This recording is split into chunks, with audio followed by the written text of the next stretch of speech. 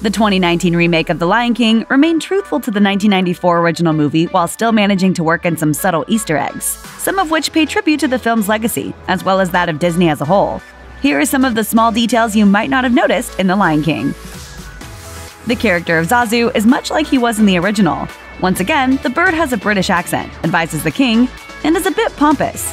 Just like in the 1994 version of The Lion King, Zazu delivers a pun-filled morning report to Mufasa. This time around, though, Zazu is portrayed by someone whose voice many people are used to hearing giving the news, John Oliver. Everything you see, including me, is entirely computer-generated. You may recognize him from the HBO show Last Week Tonight with John Oliver. Casting the season TV show host as Zazu is a cheeky reference to the actor's real-life job. And it's one that makes the movie even more fun. Just like Zazu, John Oliver puts a creative and often sassy spin on the news. Oliver's version of the character plays up the comedy a bit more this time around than the character did in 1994, and he eagerly asks Mufasa if he gets his jokes, making it clear that he's not just a newsman, but a funny one like Oliver himself. While the new Lion King movie covers a lot of the same ground as the original, there are some notable differences. Many of them, however, aren't changes that were made for the movie, but were rather details incorporated from the Broadway adaptation.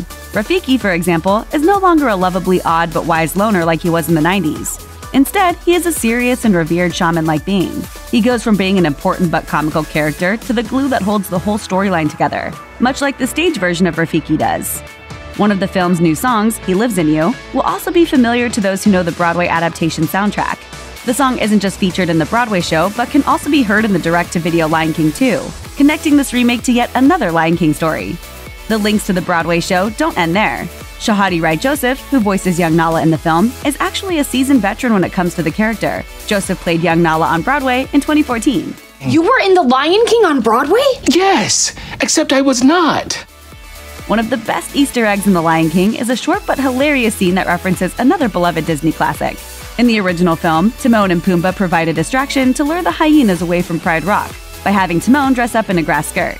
Approaching the hyenas, Timon begins to hula dance and offers Pumbaa up as the main dish of a luau. The performance draws the attention of the hyenas and leads them away as they chase down what they hope will be their dinner. In the remake, Timon and Pumbaa still act as live bait, but this time Timon puts on a French accent instead of a grass skirt and invites the hyenas to dine on Pumbaa in a not-so-subtle reference to the Be Our Guest number in Beauty and the Beast. Timon even manages to get a couple words of the song out before the hyenas give chase, bringing an end to both the number and the tribute to the iconic film.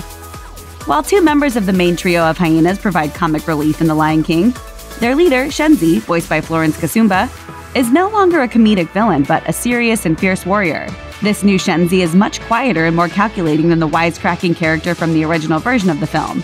She makes up part of the guard of hyenas protecting King Scar. This new spin on Shenzi feels an awful lot like another character played by Kasumba, the Marvel Cinematic Universe's Io. Much like Black Panther's Io, Shenzi is a part of a legion of warriors who guard the king. She's smart, brave, and fearless. The two characters have more similarities than you'd ever expect.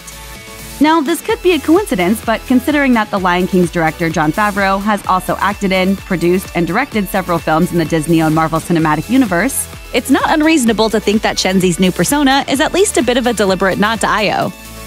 Check out one of our newest videos right here, plus even more list videos about your favorite movies are coming soon. Subscribe to our YouTube channel and hit the bell so you don't miss a single one.